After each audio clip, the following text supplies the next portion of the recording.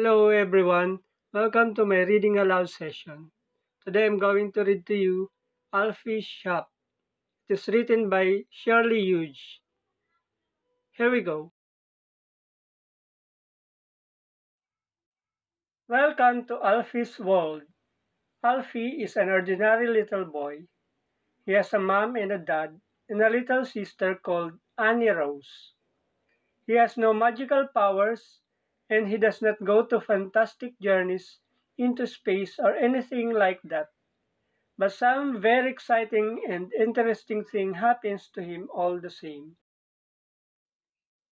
Annie Rose is only just learning to talk, but she knows how to get what she wants. If she is in a good mood, she and Alfie play games together. The house where Alfie lives stands in the rope houses, which look rather the same on the outside. But inside, they are all very different, and so are the people that live in them. All the houses have back gardens.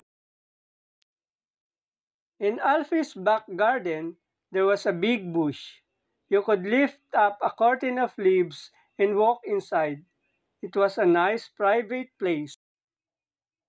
One afternoon, Mom gave Alfie a long cardboard box to play with.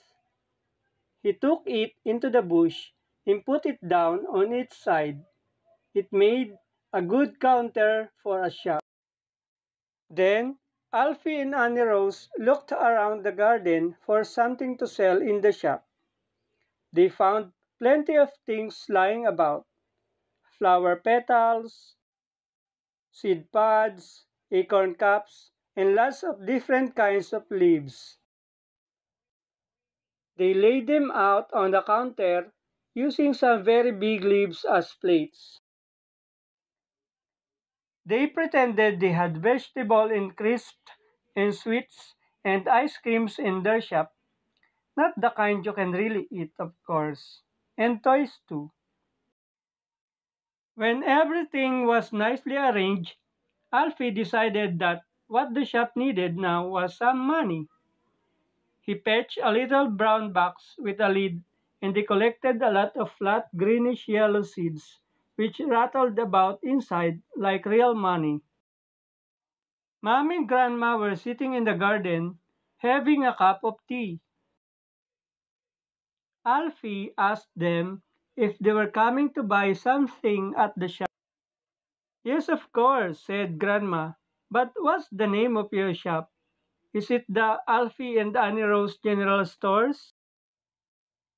No, said Alfie. It's called Louis Barrows and Company. He knew that there was a proper shop called that in the high street. Alfie put on his big cap to open up the shop, and Annie Rose wore an apron to be Mr. Louis Barrow's lady assistant. Then, Grandma and Mom came by to do some shopping. First, they bought cabbages and ice cream. Then, they bought lettuce and crisps and a model helicopter and doll's tea set. Mr. Louis Barrows took the money and counted out the change, and his assistant handed things over the counter. The shop stayed open all afternoon. When it was time to go indoors, Mom made a notice and fixed it with a piece of string so that Alfie could hang it up outside the shop. On one side it said, "Open," but when you turned it round it said, "Closed." "Even Mr. Louis Barrows has to go to bed sometime, I expect," said Mom. That's all for today. Thank you. Till next time. Goodbye.